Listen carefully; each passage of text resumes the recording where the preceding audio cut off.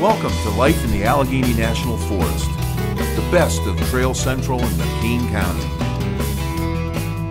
Today we'll be visiting John Williams European Pastry Shop, located in the city of Bradford. Welcome to John Williams European Pastry Shop. My name is Joe Frombach, and I'm a third-generation baker.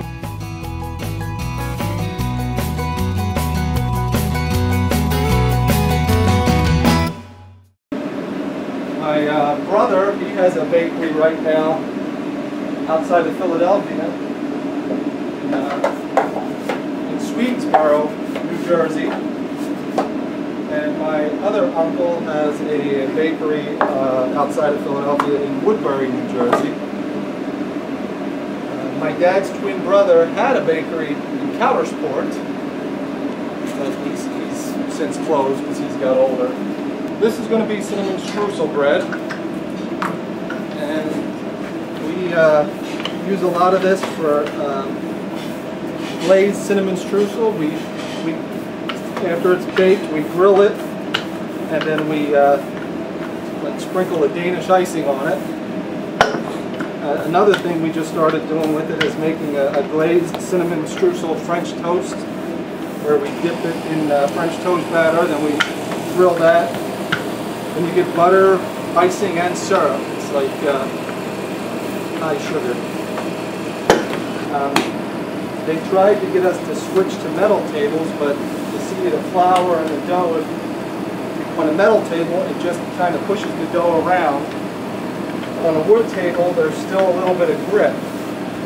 So it has to grip the dough a little bit so you can roll it out, or else it will just kind of spring right back at you. When we grew up, like I said, our bakery was, we lived above our bakery in the city. So when we were 5 or 6 years old, we used to have to help.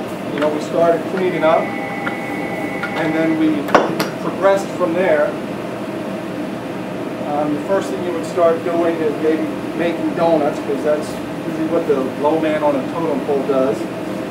And then you'd go into mixing and scaling things off, and usually the most artistic people ended up decorating cakes. Now this is just oil that I'm brushing on the dough. And I put egg wash down the bottom. The egg wash is just to make it stick, so it doesn't unravel. And then we just brown sugar.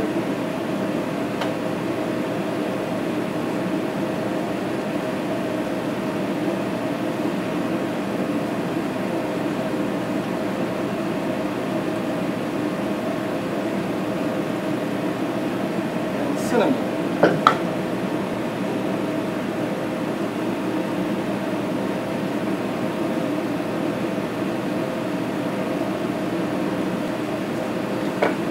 And then you roll it up. This is what makes the swirls in it. As I'm rolling, I'm not just rolling it, I'm tucking it under with my thumb so it's got a nice tight roll.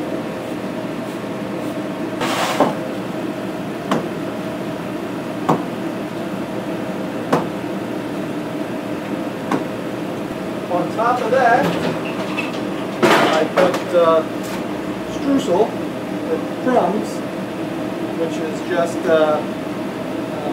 butter, shortening, sugar, and flour.